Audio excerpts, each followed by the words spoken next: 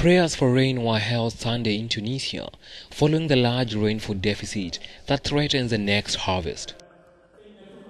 Launched Friday by the Ministry of Religious Affairs, this call to prayer was made in a country where agriculture accounts for almost 10% of its gross domestic product.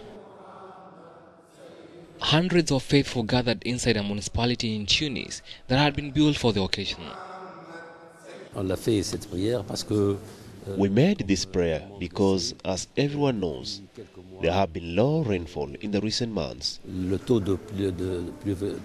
this means that where the rain delays, Muslims will always run. The first significant change of weather appeared on Saturday, with sections of Tunisia's interior experiencing snowfalls. But since September, there has been a deficit in rainfall, which is lower by more than 20% on average, and the next 3 months will be crucial, particularly for the cereal crops.